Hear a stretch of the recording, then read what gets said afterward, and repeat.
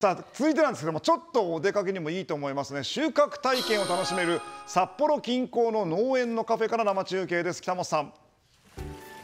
はい、夏の大自然の恵み、このみずみずしい野菜、色鮮やか、この感じから見ても美味しいのは分かりますよね。これを調理して食べるのはもちろんいいんですけれども、まだ今日も暑いですからね。こんなのいかがですか？あ、いいね。これ冷たいですか？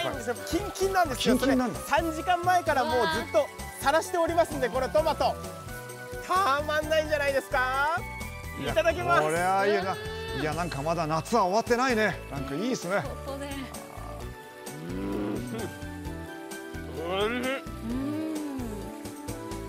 みずみずしいです。はい。どれだけみずみずしいか、これを見たらわかります。福山さん、いかがですか、これは。これ切ったところ切って、なるほど。みずみずしいのよくわかりますね、表面見るとね。もっと喋ってください。パリッとするんですよ、皮が。そしたら中からパンと弾ける。これはとにかく美味しいです。今日はこういったお野菜も美味しく食べられるし、そして収穫もできる場所から生中継です。場所は札幌中心部から車でおよそ1時間ほどの場所なんですよね。北広島にあります。見渡す限り森に囲まれ、大自然の中にポツンとある農家さんが営むお店、ミナファームと言います。こちらの看板犬がこのワンちゃんなんです。シエル、あら、つぶらな瞳で可愛いね。シエル3歳です。可愛いですよね。おとなしいんです。誰とでも仲良くできる。トマト来てんの？ここリンゴか。そうね、リンゴですね。リンゴ、赤いリンゴと青リンゴと頭がいっぱいになっちゃう。可愛らしいです。ね、後ろがドッグランなんです。ですからワンちゃんを連れてきてここで楽しむこともできるんですよね。お子さんも今楽しんでいるところですね。さて今日のゲストの方ご紹介します。林さんです。どうぞよろしくお願いいたします。お願いいたします。ありがとうね。シエルありがとう。どんなお野菜を育ててらっしゃるんですか？はい、こちらにある通り、トマトですとかナス、キュウリ、ズッキーニですね。ナスって今言いましたけど、このナス白いですね。そうです。はい、これ味はどうなんですか？これは味はあっさりしています。あっさりして、普通のナスよりもあっさりしてる。そしてこれ何だと思いますか、皆さん？これ野菜ですか？私はかぼちゃかなと思ったんですけど、これも野菜なんですよね。これは何ですか？ズッキーニです。ズッキーニなんですね。どこがズッキーニなんですか？ UFO みたいな形をしてるなってね。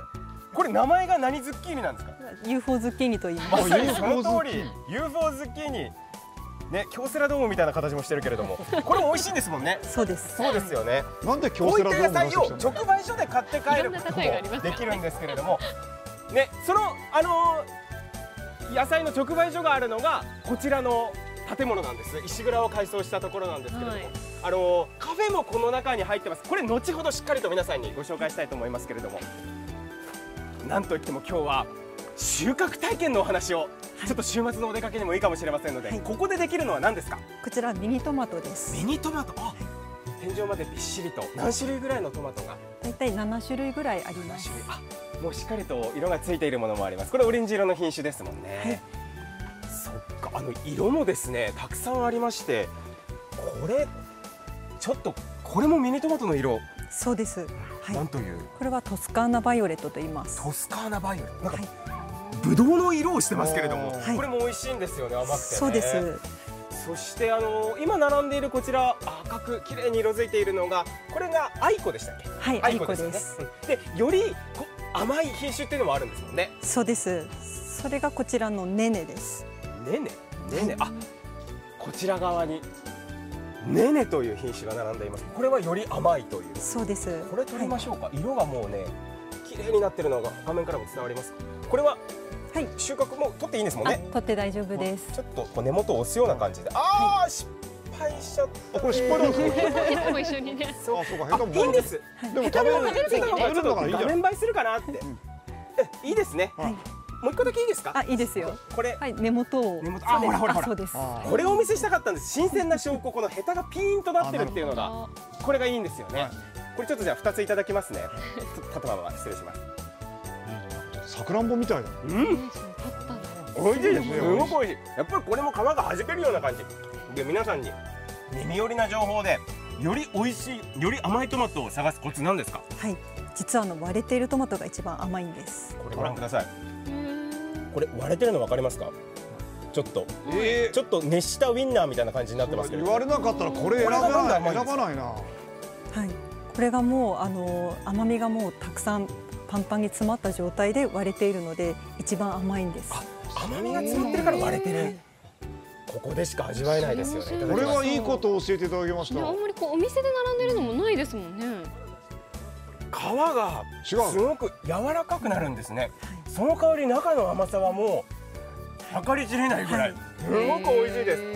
でこちらで収穫体験を申し込みますと、これ予約制なのでご注意ください。今度の日曜日から始まりますけれども予約制で、このような袋がいただけますので、この袋の中にパンパンに詰めていくらでも持って帰ってくださいということですね。この袋に入る分量だけ、これは楽しめますね。はい、そしてもう一つ、トマトだけではないんです。今度はこちらじゃがいもを1000円で30分取り放題っていう情報がありますので、コマーシャル挟んですぐにお伝えします。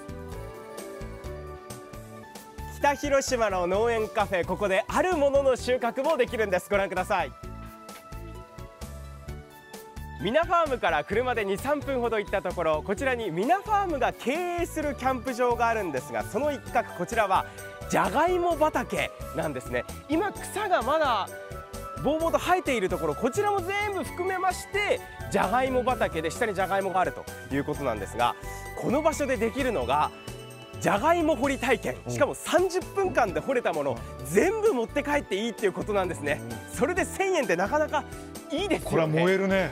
でもすでにこうやってちょっと見えているものもあるんですよ。ちょっと掘ってみますね。もうこれちょっと土の上に出てきてる感じ、こんな感じ、ちゃんとした大きさの、出てくる出てくる、いっぱいあるわ。いい感じ。小さいサイズのものから大きいサイズのものまで、もう簡単にすぐにどんどん掘ることができますね。この辺りもですね、ちょっと見えてるものがあるんですよね。おお、いいですね。ザックザク、こんな感じ。どうですか、どうですか。これ楽しいね。宝探しみたいで面白い。たった1、2分でこれだけ掘れますから、30分だったら相当な量だと思います。北広島、少し雨が降り出しました。こんにちは、皆さんお邪魔しております。私たちちょっとテントの中に入っておりますが、これが収穫しました5分でこの量が取れましたので、30分あると相当になると思います。これ1000円でいいんでしょ。そしてこれで1000円ですよ。で取り放題全部持って帰って大丈夫。そしてこちらが予約制なんですが、トマトも取り放題ということになりますので、これ2つ合わせてご家庭でできる簡単なお料理を教えていただきたいと思います。はい、ピザトーストなんていかがでしょうか。ピザトーストいいですよね。こちらにちょっと材料を用意しておりまして、ちょっとじゃがいもは薄切りにしまして、そしてトマトもこんな形に切ったらおしゃれです。それをピザソースとそしてチーズも合わせてこのようにトーストの上に乗せまして、実際に今ちょっとやってみましょうね。トースターに入れるだけなんで本当に簡単です。朝食にもいいですよね。何分ですか。大体3分ぐらいです。ね。美味しいでしょ。こんな感じにしましょう。これたまんないですよね。ちょっともう一品、これ待ってる間に教えていただきたいと思いますが、こんなおすすめのドリンク、トマトジュースです。トマトジュース、これもちょっと家で作ってみてくださいということなんですよね。作り方をお伝えしましょう。トマトをこれ鍋でちょっと煮詰めるような感じになるんですね。そうです。はい、何分ぐらいですかね。だいたい10分から15分ぐらいです。そうなんですね。するとこのようにちょっとこう汁気が出てきますんで、この後することといえば、あとこします。ざるでこすっていうことですね。ちょっと皮の部分や種の部分などを取り除くような感じなんですけれども、そして味のアクセントになるポイントがこれなんですね。そうです。塩を一つまみです。そうなんです。するとより甘みが引き立つということで、あとは冷蔵庫でキンキンに冷やしてください。ミナファームの美味しいトマトで作った冷たいトマトジュース、スタジオに用意しました。ぜひ食べて飲んでみてください。手作りトマトジュースですね。塩一つまみだけなんですね。いただきます。なんかいわゆるそのトマトジュースの強い香りはあまりしないんで、いただきます。わあ、おい。あ、想像以上に甘くて飲みやすいです。なんかトマトだけなのでもっとこう青っぽさもあるのかなと思いましたけど、飲み干しましたね。これおかわりしたい。ね、飲みやすこれいです。やっぱりほらトマトジュース苦手な人ってちょっとこの青臭さが嫌って人いると思うんですけど、そういうのがなくて本当に爽やかな酸味と甘みが美味しいです。さらっとしてて、あ、そうです。ちょうだい。新鮮さもよくわかりますね。これが福永さん飲み干しました。それだけ美味しい。美味しいということなんですよね。ここのトマトだからですか。美味しい。そういうことなんですよね。ぜひここのトマトを使ってお家でも楽しんでいただきたいと思いますが、そうこうしてるうちに、もうそろでもいいんじゃないですか。まだチンって言ってないけどいいかな。まあ火がいい感じいい感じ。美味しそうです。美味しそうにできましたね。熱々。よいしょ。熱いけど美味しそう。ちょっと立ったまま失礼します。いただきます。でも収穫したばっかりのこのトマトを使って、しかもね、今ジュースでいただきましたけど、美味しいトマトでチーズも伸びてる。トマトの甘みとじゃがいもの美味しさがまたチーズに合うから最高ですね。これはぜひ家でも作ってほしいと思います。そしてここの農園レストランではこの野菜たちを使った美味しいパスタもあります。5時台の中継でまたお伝えします。札幌中心部から車で1時間の北広島、見渡す限り森に囲まれ大自然の中にポツンとある農家さんが営むお店、みなファームから今日は生中継でお送りしています。少し雨は弱まりました北広島です。歴史を感じる石造りのこちらの建物がカフェになっているんですね。この中にこの時間はお邪魔してまいります。ほとんどやみましたね、雨。やった。お邪魔します。失礼します。4時台に引き続き林さんが出迎えてくださいました。よろしくお願いいたします。まずカフェの中をご紹介する前に入り口のところに野菜がたくさん並んでいるんですよね。直売所の役割を果たしているということで、ズッキーニね、これがズッキーニっていう、これ京セラドームですね。京セラドーム大阪のね、そんな形に見えますし、ソフトクリームの上の部分にも見えますしね。いろんな例えば、いやそれは見えないですね。ちょっと無理があったかな。そうですか。そうですか。肉まんとかに見えるよね。150円です。肉まんに見えますよね。そうですよね。物ボケしてるわけじゃない。150円です。そしてジャンボシシトウ、シシトウもピーマンみたいですけど、こっちこれは何ですか？ピーマン。それはピーマンですね。それはピーマンに見えるわ。ピーマンだからね。こっちがジャンボシシトウですね。こちらですね。そうですね。だんだんとね出る時期ですからご自愛ください。そしてピーマンもこちら150円ですね。そしてこれなんですよ。トマトがですね。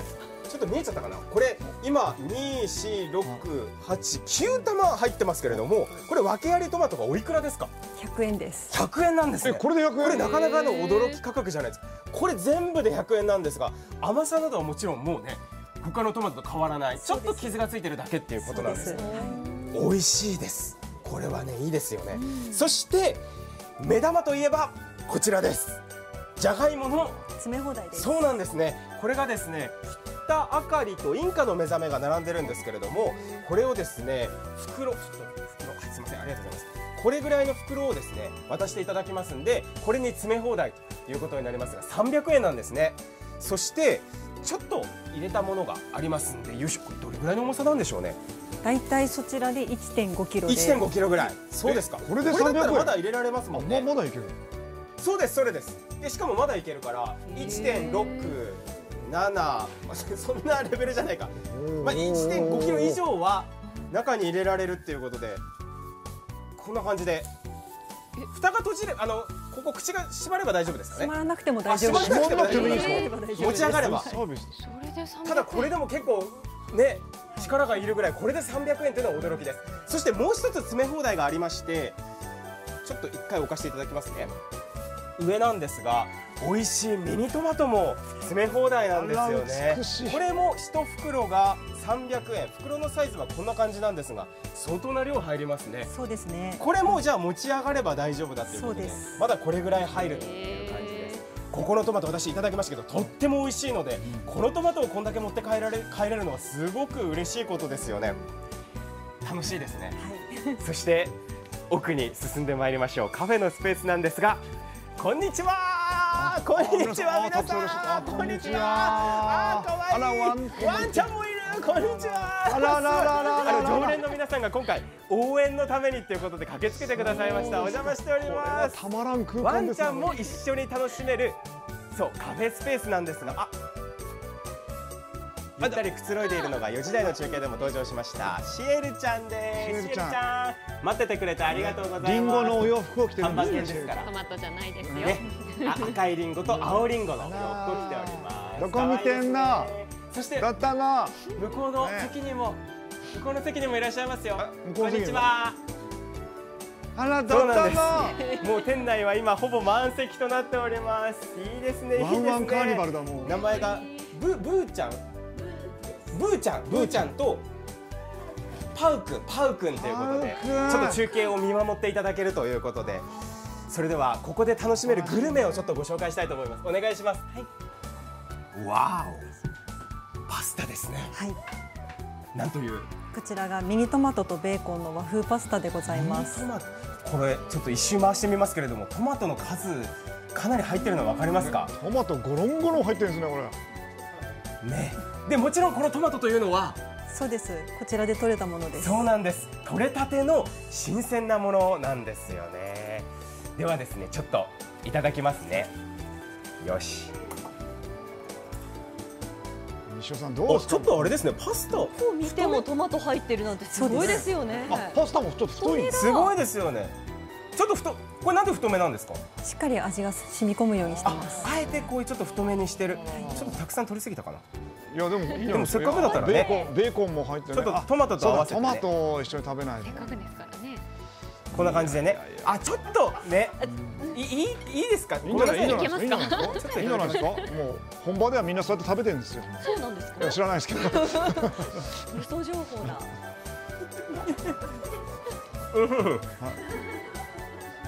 おいしいです。